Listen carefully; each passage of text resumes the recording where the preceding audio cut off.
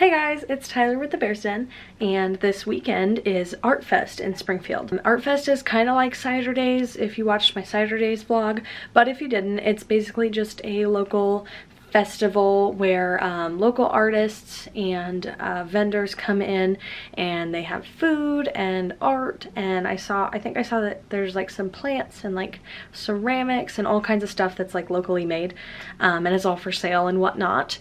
And I believe they also have musicians and all kinds of things going on, and it is very close to campus, so my sister and I are gonna go. My sister's in Bear Park North right now, which is about 2 blocks from my building, and I'm gonna show you. It's happening like right there. So it's just a couple blocks away from campus, so my sister and I are gonna walk there, and I'm gonna vlog it all for you.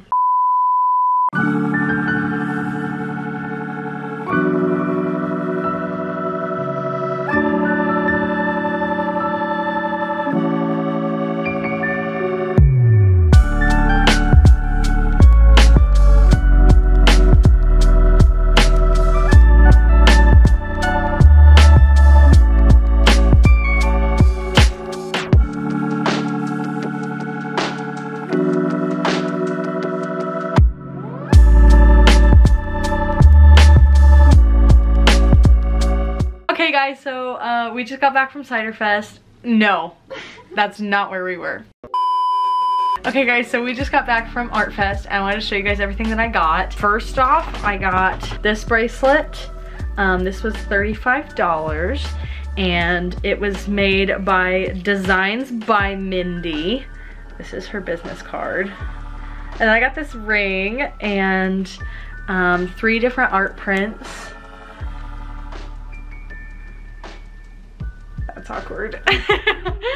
And those were by Formed, an artist collective, and this is their business card, and here's their contact info. Charlie got this sticker from the same people, the Formed and Artist Collective, and then she also got this sticker, and that one was from Kendra Lee Miller.